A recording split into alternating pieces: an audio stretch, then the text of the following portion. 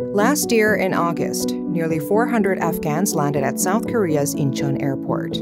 These people who arrived in South Korea under the status of special contributors were Afghans who had worked at the South Korean embassy and other Korean agencies.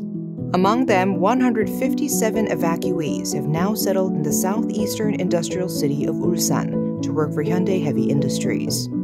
Even though they have left everything behind in Afghanistan, their homes lost and dreams buried, they're trying hard to build home here in Korea and start a better life. My family, we are 6 persons, my wife, 4 children, and me. Around 30 people. We were working in background Korean hospital. It was a military hospital inside the military base. Yeah, we were working with Korean medical team. My wife got cesarean section operation a week before. She was discharging from the hospital, and then I came to home and just tell him, wake up, get up, and we are escaping. I put all our property, my car, my home, and everything left behind. And I hope the community, Korean, Ulsan, especially Ulsan, the parents, they should know our situation, that how bad feel we have when we remember our home. My wife, every night she cries. But now we are, at least I feel that we are blessed that we are here. And we hope a good future for our children here. We are working so hardly that our child should have a good future here, a good education.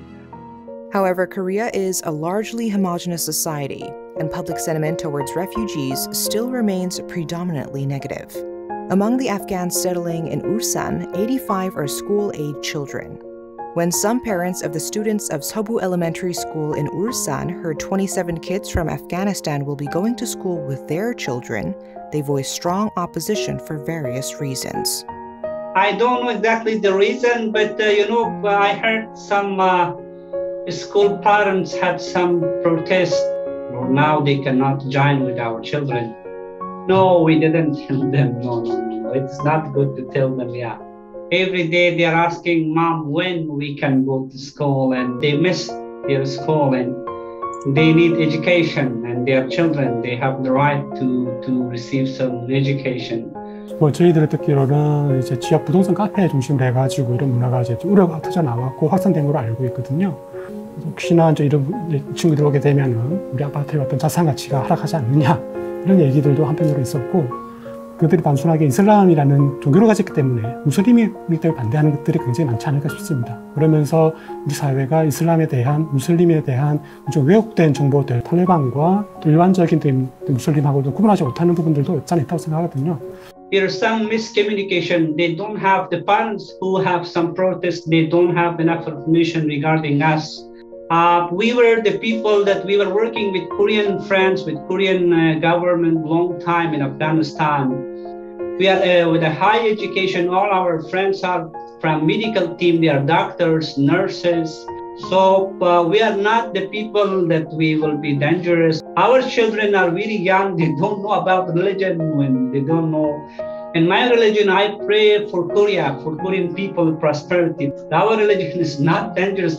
Some bad people, they misuse the name of religion, the name of Islam or something else in any other countries. But, it is not something that they should worry about. That we are just a normal human, and we respect their beliefs, we respect the law.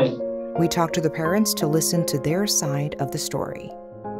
네, 종교 관련해서는 크게 있잖아요. 이슈로 되거나 막 그렇게 되진 않고, 이제 한국어 자체가 거의 안 된다고 얘기하고, 그다음에 영어도 안 된다고 알고 있거든요. 언어 부분 소통을 해야 되는 부분이 큰데, 그게 안 됐을 때 오는 이제 문제점, 이게 좀 크다고 생각합니다. 아이들을 위한 것만 생각한다. 그 외에 뭐 정치적이거나 종교적이거나 이제 그런 부분들은 저희는 일체 언급하거나 고려하고 있지 않습니다. 기여자분들 오신다고 이제 얘기 들은 게 기사를 통해서 접했거든요. 알게 된 지 3일 만에 들어오시게 된 거예요. 낯설잖아요. 둘 다 서로 낯서니까 좀 알아갈 시간이 필요한 것 같은데, 저희가 뭐 의도하지 않게 또는 그 아이들이 의도하지 않은 부분에 있어가지고 혹시나 충돌이 일어날까, 그런 부분들이 좀 걱정은 되는 거죠. 아무런 준비도 없이 그냥 이렇게 통보식으로 이렇게 받아가지고 조금 많이 당황했죠. 어떻게 보면은 직장하고 가까운 지역으로 이제 정착을 한 거잖아요. 네, 그렇죠. 네, 그런 과정에서 사실 뭐 지역사회 제가 사전에 뭐 주민 동의를 구한다고 사실 뭐 그런 거는 사실 없었죠. 중요한 건 취업이었고 네. 한국어 교육을 일단 1차적으로 했고 그다음에 한국 문화 이해에 대한 교육도 6개월 동안 저희가 계속해서 진행을 했었거든요. 네. 뭐 정착이 이루어질 거라고 저희는 이제 판단을 한 거죠. 네. 아니 제가 설명회도 했고요. 네. 교육감님 직접 학교 찾아가셔서 설명회도 하셨고. 네. 근데 이제 뭐 이분들이 궁극적으로 원하는 거는 네. 일정 기간 밖에서 애들 다 이렇게 좀 한국 문화나 한국어를 적응시켜서 네. 이제 들어와라 이런 네. 표현이다 보니까 우리나라 국민하고 동일하게 교육을 받을 권리가 있거든요. 아, 법적으로 그렇다고. 그렇죠. 예, 예. 근데 이분들이 학교 오고 싶다는데 학교 못 들어가게 막는 거는 이 교육청의 그게 아니지 않습니까? 그렇죠? 문제가 생기든 부딪혀서 잘 적응해라 라고 하는 얘기랑 똑같은 거거든요. 저희는 공교육에서 이 아이들이 배제돼야 된다고 얘기한 적 한 번도 없어요. 서부 초에 이제 저기를 두고 용화가 되면 나중에 이제 일반 학급으로 넘어올 수 있는 이제 그런 방안들이라든가 좋은 방안들을 학부모들이 많이 제시를 하고 있고. 이 아이들 왔을 때 주민들도 그렇고 학부모도 그렇고 다 도와줘야 된다고 생각을 하거든요. 근데 행정 자체가 이런 식으로 밀고 들어오면 과연 우리가 잘 융화가 될 수 있을까? 이 아이들이 또 잘 정착할 수 있을까? 우리가 이 아이들을 잘 받아들이고 또 잘 이 문화들을 배울 수 있을까 하는 의구심이 되게 많이 들기는 해요. 우리 정부 자체가 집단 난민에 관련해가지고 어떻게 이제 등교 문제라든가 지역사회와 물글씨가 대한 준비가 없다 보니까는 지역 기관들의 일방적으로 떠넘기는 문제가 있지 않을까 싶습니다. 어떻게 이 문제를 해결할 것인가에 대가적으로 좀 부족하다, 아쉽다 이런 얘기가 좀 많이 들리고 있거든요. 그래서 이후로 또 이런 문제가 계속 발생할 것 같은데 중앙정부 차원에서 이러한 집단 난민, 지역사회가 어떻게 할 것인가에 대한 좀 방안 마련이 필요하지 않을까 싶습니다.